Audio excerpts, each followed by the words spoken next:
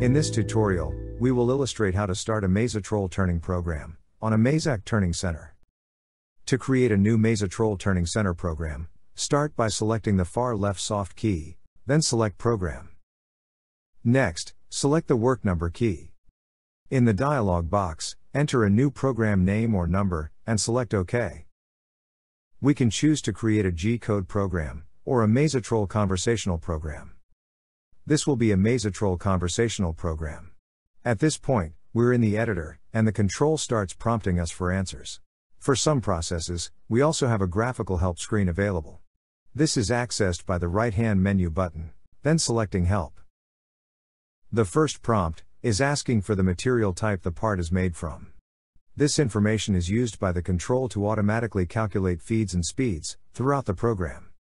Shown on the menu are the pre-programmed material types. You can alter the settings for these materials, or create new ones, in the cutting condition pages. This part will be made of simple carbon steel. If the pop-up keypad blocks your view, it can be moved by dragging as desired. Highlighting this key will keep the keypad in its current position. The next prompt is asking for the maximum outer diameter of the work blank. Our workpiece size is 6.0 inches in diameter. Next, we are prompted for the inner diameter of the blank. In our case, the workpiece is solid, so the diameter is 0. Workpiece length is the overall length of the part blank.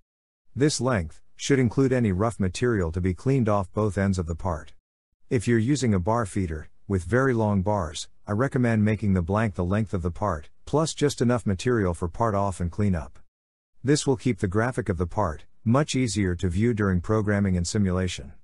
For this part, the length is 6.04 inches, including 20 thousandths to face off each end. Work face is how much material to take off in front of the program part 0 face. In this case, 20 thousandths.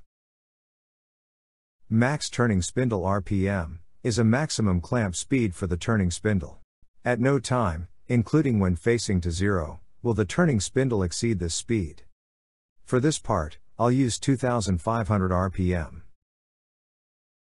The top line of a turning program also contains some key data used when setting up the program to cut. These additional settings are accessed by selecting the top line, then the right-hand menu button, then Setup Data. The Z offset is required for all programs, and is usually set by positioning a tool that has been properly measured for cutting to the part 0 face, or a known distance from that face, and using the teach function. Once the tool is in the desired position, enter the known distance from that face. In our example, I'll use 0, and select Input. C offset is optional, used to offset the C-axis 0 point. This is usually only used on pre-machined parts or forgings. Target counter is also optional. It's used for setting how many parts you wish to make. The jaw number setting for each spindle is important for proper function of the safety barriers. Jaws are graphically described on the chuck jaw data page, and selected by the jaw number. For this part, I'll use jaws number 10 for head 1, with a grip diameter of 6 inches, and jaws number 11 for head 2, with a grip diameter of 4 inches. If your machine has a tailstock, instead of a second spindle, you'll see a tail information box instead. The first entry enables or disables tailstock usage.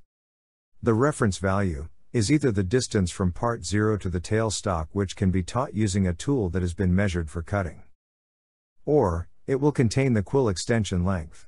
The setting entered depends on the type of tailstock on your machine.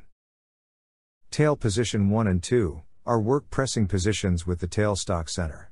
Choosing which of these positions to use is done by M-code. Typically, these are M741 or M742, but check your machine's manual for the correct code. When you're finished with your settings, be sure to select Setup End to save your changes.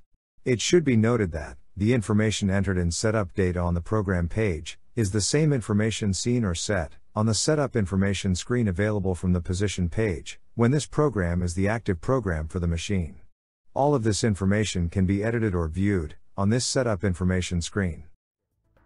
With the top line completed, we're ready to program the cutting of a part.